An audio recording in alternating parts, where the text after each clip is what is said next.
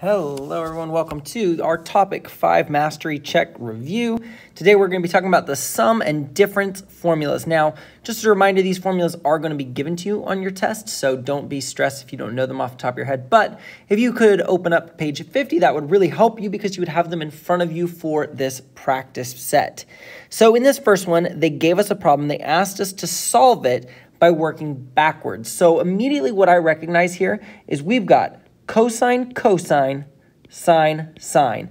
What that immediately tells me is that is going to be a cosine sum and difference formula because that's how our cosine formulas were set up. The cosine of A plus or minus B was equal to cosine A times cosine B, and then the opposite sign minus plus sine A sine B. So in this one, I definitely know I'm working with a cosine problem, and I additionally know that it's going to be the opposite of this sign. Cosine is always the opposite of whatever sign is inside. So this is going to end up becoming cosine of 11 pi over 9 minus 2 pi over 9. So cosine of 11 pi over 9 minus 2 pi over 9, that's going to end up simplifying to cosine of 9 pi over 9. And 9 pi over 9, we know, simplifies to cosine of pi. Those two 9s are going to cancel each other out, and we get pi. So what I would do is I would go to my unit circle, and I'd say, what does cosine equal at pi? We know that pi represents the line that goes straight up on the unit circle. So pi is going to be up here. And cosine is always representative of the x value. So here it's going to be over 0 up 1. That's not pi. That's not right. What am I doing? That's not right. Sorry. Cosine of pi is going to be over here, whoops, which we know that's the representative point of -1, 0. And just like I was just saying, cosine is always the x value. So in this case, the x value is -1. So I know that cosine of pi equals -1 as my final answer here. For question number 2 here, it says find the sine of pi over 3 minus pi over 4. So this time I'm looking at my sine sum and difference formulas. The sine sum and difference formula is this: sine of A plus or minus B equals sine A times cosine B. And we keep the same sign. If it's plus, we keep the plus. If it's minus, we keep the minus. So we're going to put plus minus to represent that. And we flip-flop it and do cosine A times sine B. So all we're doing is plugging in our numbers there. We know that the A is representing pi over 3, and B is representative of pi over 4. So anywhere we see an A, we'll put pi over 3. Anywhere we see a B, we'll put pi over 4. So we end up with sine of pi over 3 times the cosine of pi over 4. And then since it was minus here, we're going to put minus here. We're going to keep the same operation. And then we flip-flop it and do cosine of pi over 3 and sine of pi over 4. And so we're just going to go on our unit circle and fill that out. I'm going to start with the pi over 4s because that's a little bit easier. We know that pi over 4 is square root of 2 over 2 in both the sine and the cosine spot. So we're going to put square root of 2 over 2 for both of those. I'm going to keep my minus operation. And then for pi over 3, that one's going to be a little bit trickier. That one's on the 60-degree mark. So I know that the sine at pi over 3, the y value at pi over 3, is going to be square root of 3 over 2. And I know that the cosine, or the x value there, is positive 1 over 2, 1/2. And now we can go through and work this out. We're going to start by multiplying. So we're going to multiply these two fractions together and then these two fractions together. So top number by top number, bottom number by bottom number. So here I got square root of 2 times square root of 3. So we get square root of 6. And 2 times 2 is 4. Minus. Over on the other side, I got 1 times the square root of 2, which is square root of 2. All over 2 times 2, which is 4. And since they have the same common denominator, we can keep that common denominator. Now, when I go to do this top part where I have square root of 6 minus square root of 2, earlier we were allowed to multiply the square roots, and that's allowed. You can multiply two square roots, like up here when we multiplied square root of 3 times square root of 2 to get square root of 6. That's allowed.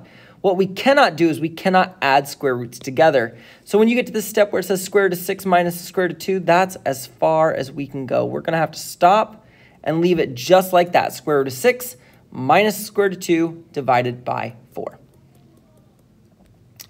All right, for the level 3 question, they have us doing tangent of 275, but we actually have to find our own numbers that work this time. We need to find two numbers that we could either add together or subtract to get 275 and rewrite our problem in terms of that. So I think I'm probably going to worry about trying to do two things that I could add together. What two things could I try to add together to get 275, where both of them come from the unit circle? 230, is that? That's not going to work. Hold on. Those are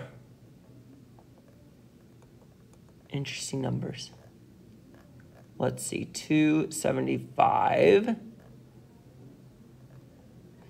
Could I subtract 280, 320? 320 is not on the unit circle either. I hope I didn't put a bad number there. I think I might have screwed up and put a number that doesn't work. I really think I did. Yeah, I think I did. 275, 45, let's see, 135. It's not 135. Give me 2 seconds, I'm sorry. 140 is... Okay, yeah, this is definitely a mistake. I should not have typed this number. We'll fix that.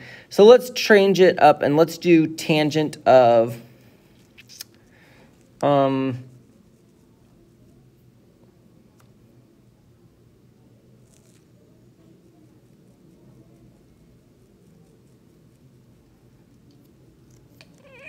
Sorry. Let's do 210 plus 45. Let's change this and do tangent of 210 plus 45, so 255. Change that to tangent of 255. All right, so with it being tangent of 255, which yours should already say, actually, we're going to end up with 45 degrees plus 210 degrees. So those are the two numbers I'm going to use. 45 plus 210 would give us our 255. And now I can go ahead and plug those into my formula. The formula for tangent is tangent A plus or minus tangent B. And on the bottom, we do 1 minus plus. I put the minus on top because if it's plus in the problem, we change it to minus. And if it's minus in the problem, we change it to plus. So it should always be the opposite of whatever's on top. And then it's tangent A multiplied by tangent of B. Well, we know that our A is 45, so tangent of 45 plus tangent of 210.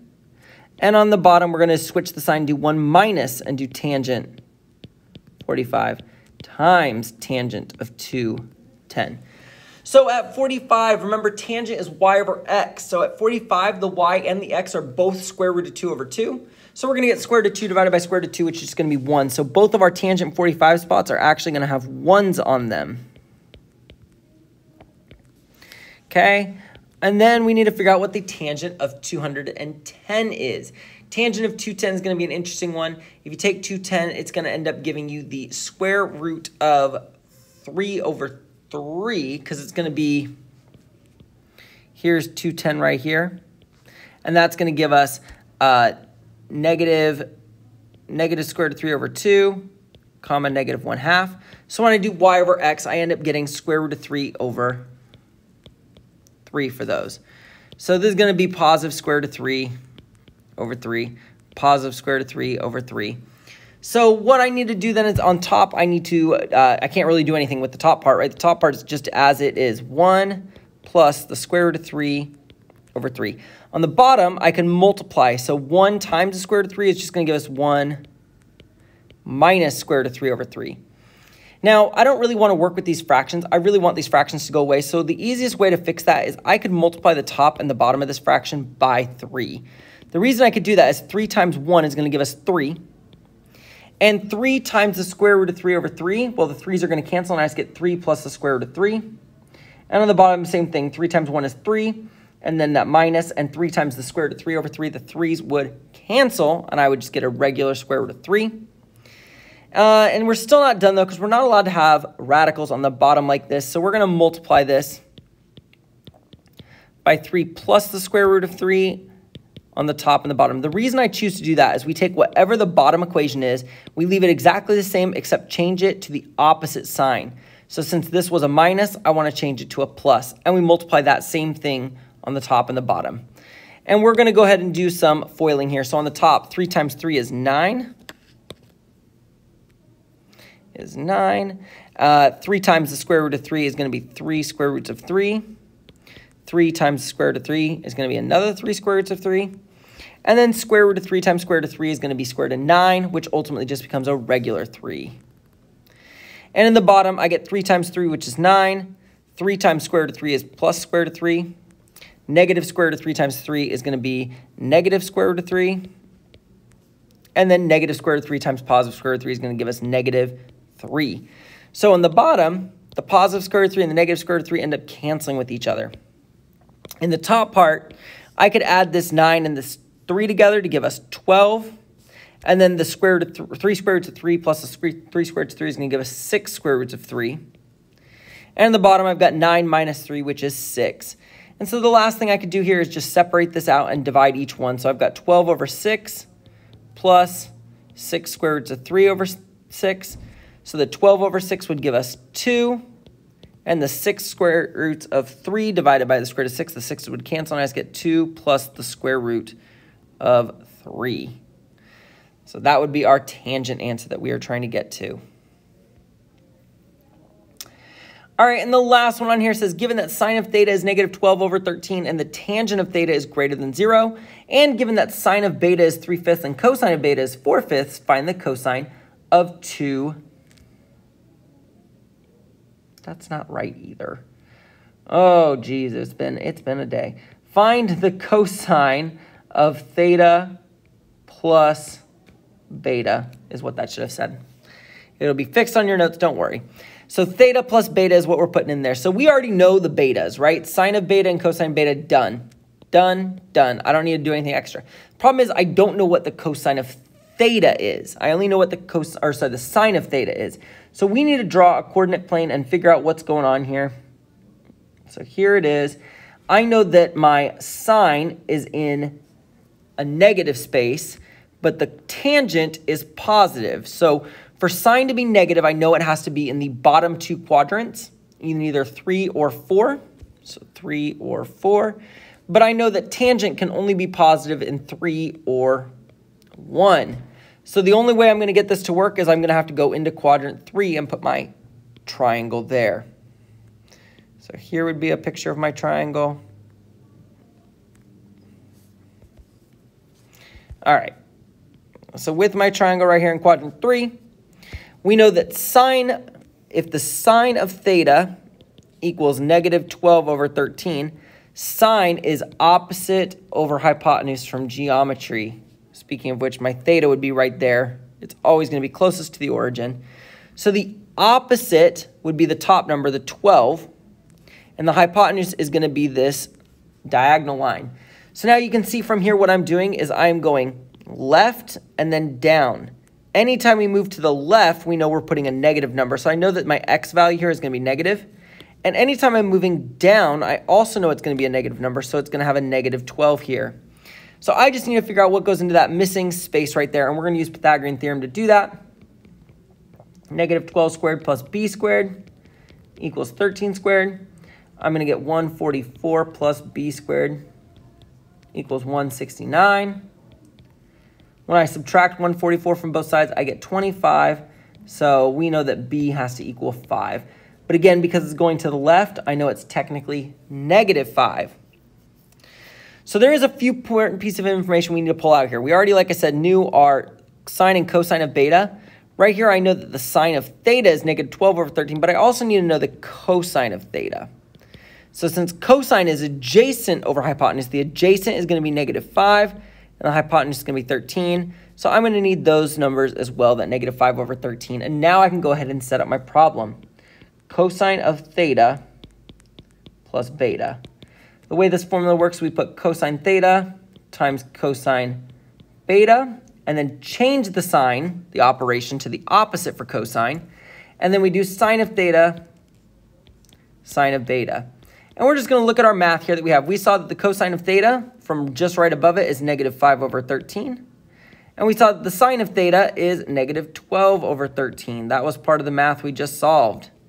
If we look for beta, we're going to have to look back up in the problem. So sine of beta is 3/5, so that's going to go here. And the cosine of beta was 4/5. So we're going to put our 4/5 here, keep our operation, and we're just going to multiply top with top and bottom with bottom for each of these fractions. The first one, negative 5 times 4 is negative 20. 13 times 5 is 65, minus.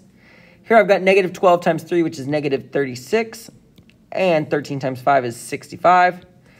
And what's going to happen here is we're going to end up with negative 20 over 65 minus a negative, so it's going to become plus 36 over 25.